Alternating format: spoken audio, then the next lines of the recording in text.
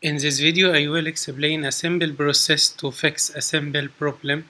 Sometimes when you download an application from the internet and you try to install this app, you will face a message like that which says that the application can't be opened because Apple can't check it for malicious software.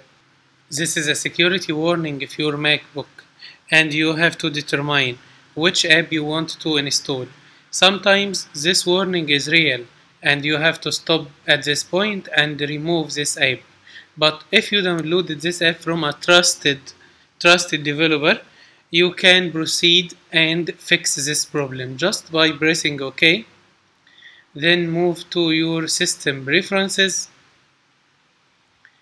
security and privacy. You will find this message here. Parallel desktop was blocked from use because it is not from an identified developer, and you have to determine if you want to open it or not.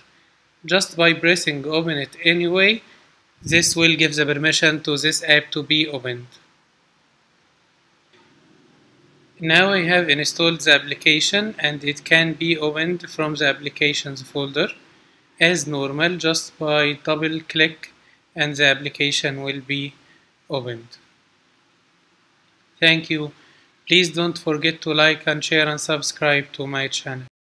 If any problem while applying any of my tutorials, please go to my website itech4mac.net, where we can directly chat. Also, you can send to me any message.